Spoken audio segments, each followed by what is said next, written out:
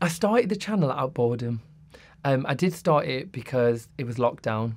I've done social media for quite a while, but I kind of fell off, on and off, because life gets in the way. So there's always something like, teaching or something else come up. And then lockdown, when we had nothing else to do, did we? So I was literally like, okay, I'll just do the dance trends. Everybody was on Zoom calls, and everybody was you were doing two things. You were either Zoom calling or you were dancing on TikTok. So I was dancing on TikTok. And then after that, I just spent a lot of time in bed. And one day I just picked up my phone and I saw a video and I reacted to it. 20 seconds, and then I went back to sleep. I went for my second nap of the day and woke up to like 1 million views, and I thought, oh wow, what's happened here? And then it just became this thing. And the I'm rich, you're poor thing actually just came out of nowhere. I can't even tell you. People ask me this and I'm like, I don't know where I'm rich, you're poor came from. I just sort of like had this inclination that when this person is showing what they have, they're essentially saying I'm rich, you're poor.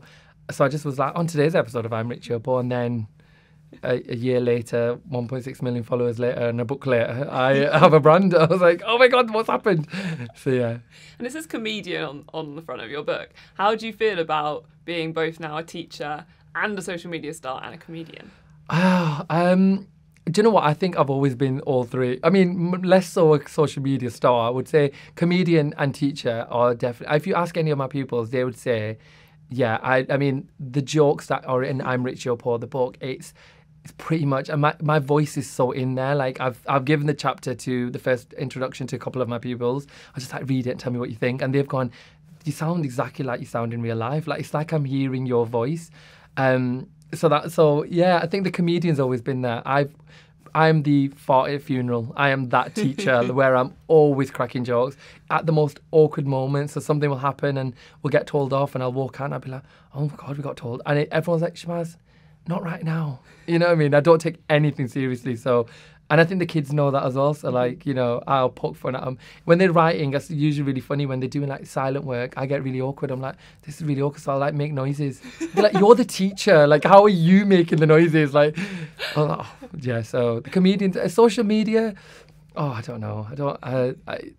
It's still an odd one because I still don't consider myself like social media famous. Yeah. I just don't have it in me to be like imposter syndrome, maybe. Mm-hmm. I just feel like I'm just making people laugh. Yeah. I'm still the same person making people laugh, so yeah.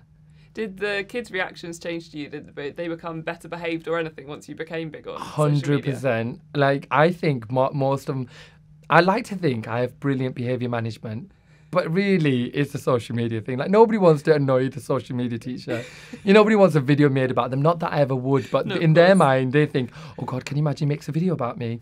I think they've gotten over it though. The novelties wore off. Like right. Now they're like, we know, and they hear, a lot of my friends and family hear the jokes. So like the book, a lot of my friends and family have bought it. They bought I'm Rich, You're Poor because they're like, I'll support you. But realistically, they're like, yeah, we've already heard those jokes a million times before. So the kids are like the same.